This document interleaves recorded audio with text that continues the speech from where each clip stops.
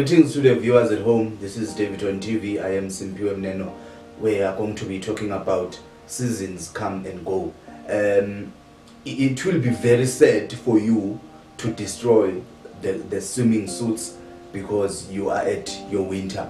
It will be very sad for you to destroy your jackets because you are in your summer season, because winter will come and you will need those jackets when winter comes. So in reality, or in real life, ladies and gentlemen, the seasons that you might be going through now will come and pass. Because if you are in a season la ukhona ubone ngazuthi izinto ayihlangani, kuyoba khona isizini lapho khona izinto ziyohlangana.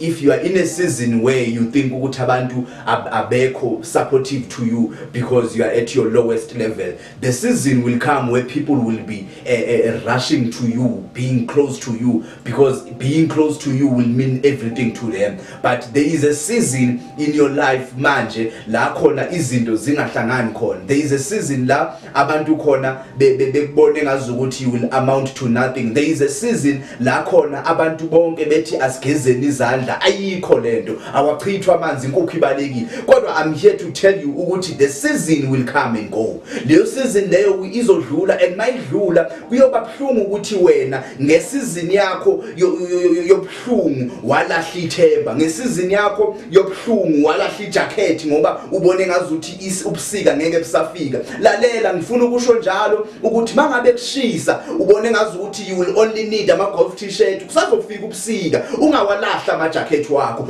Mangabe ubone ngazuthi sekusebusika udinga ama jacket kuphela, ikhindi kumele uyilahle. Lalela, ikhindi zizazodingeka uDisemba uzofika, and mawufika uDisemba empilweni yakho ziyofuneka le ikhindi wayilahla. Ithemba lelo walahla liyodingeka, ama connection lawo wa destroy ayodingeka, because there will be a season where you will need them. There will be a season in your life where you will be shining. There will be a season in your life where you will be a great person. There will be a season in your life where you will be a great person to be respected by everyone. There will be a season in your life where people will salute you. There will be a season in your life where people will acknowledge your presence. There will be a season where people will honor and respect you for who you are. There will be a season in your life lapho khona abantu bonke bayobe bebanga ukushutha isithombe nawe. There will be a season in your life lapho khona wonke umuntu uyobe ufuna ukuba nenamba yakho. There will be manje isizini ayivumi because abantu bacabanga ukuthi it's a season ye winter kuwe,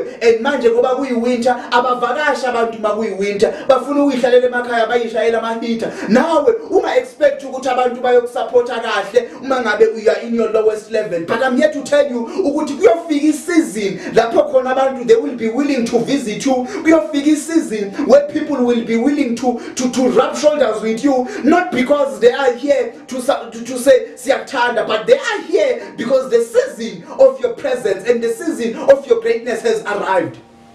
And don't misunderstand me. That season will come, and that season will show you ukuthi khona abantu abazele ukubenefita what they can benefit from you. But that season will come also to show you ukuthi khona abantu abaza to support you when it's beneficial to them. And that season will show you ukuthi khona abantu abaze empilweni yakho ukuzokucelebrate abakubongise bathi wenze kahle. Leyo season mhla ifika ungakhohlwa ukuthi kuke kwaba khona isizini yokuthi kwake kwabanda empilweni yakho, and njengoba kwakubanda ama jacket maybe waye few, aba connection maybe waye few, abantu ababewunokha kubo bafuna ukukusiza bebembalo, kodwa labo bantu abavuma ukuthi usizakala ungabakhohlwa. And noma sekuthiwa awubakhohlwanga ungakhohlwa futhi ukuthi wena you have worked hard for where you are, and make sure that you keep your level up. Make sure ukuthi noma ucelebrate kangakanani kodwa ungakhohlwa ukuthi season yobuhlungu ke wadlula kuyo, and your season yobuhlungu awufisi ukubuyela kuyo. Ama season wonke mawafika awathi mawakufica akufice uready. Kuyoba buhlungu ukuthi makufika isama wena usafaka ama jacket. Kuyoba buhlungu ukuthi makufika iwinter wena usafaka ikhindi. Prepare yourself. My mentor used to say, prepare, because if you don't prepare, you will have to repair. Preparing is very cheap, but repairing might cost you a bit of something.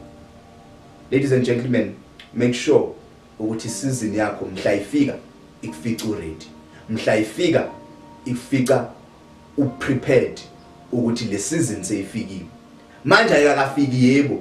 Usually soccer people will understand me makuvalwe ileague kuba khona into ethiwa i-pre-season lapho kuyatrainwa kuyasayinwa kutransfer ama-player ngapha nangapha, abasayina kakhulu basayina kakhulu, abasayina kancane basayina kancane, kodwa kuthi maqala isizini wonke umuntu yonke team kuyavala iwindow lokutransfer kuthiwa wo Majida wo noma unemali manje wo ungasatransfer because isizini yokuthenga kwama-player iphelile, sekuyisizini yokuthi kuqala ukudlala.